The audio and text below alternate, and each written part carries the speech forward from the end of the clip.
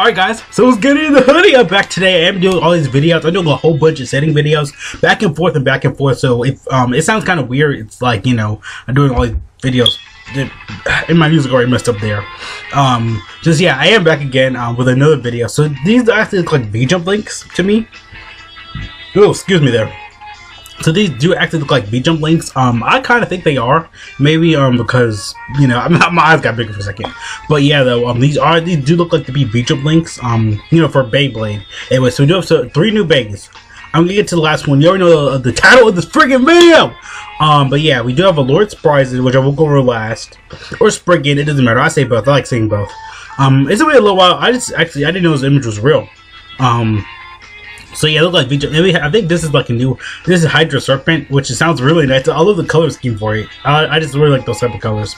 You know, because they mix in and stuff like that. Then we have, I think, Flame Dragon. So I guess like a exclusive, you know, dragon, H dragon out there. So it's really nice looking though. No lies, it's really looking like really lit.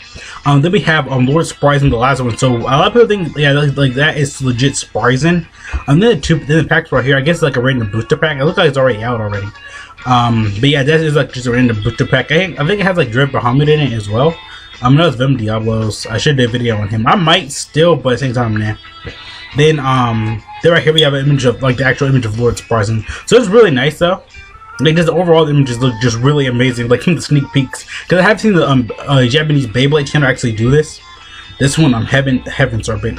Oh, excuse me, Poison Hydra, which sounds like it really like all these bays look really nice for GT bays. I know they're not like really supposed to burst anymore, but they are really freaking nice looking. Like the design, the detail in it. A lot of people don't like the burst Beyblades. I kind of do. I do like them. Like no matter what Beyblade series I'm gonna like them. Shogun Steel was kind of.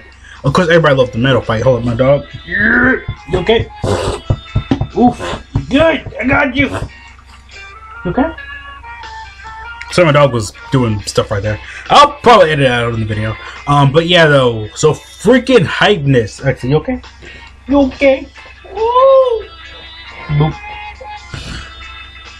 So yes, again, freaking new Beyblades, awesomeness, hypeness. They're probably already out at the time of this recording anyway, like days and days. But yeah, that's freaking awesome. Like I love the design of these Beyblades. They're just so freaking good looking.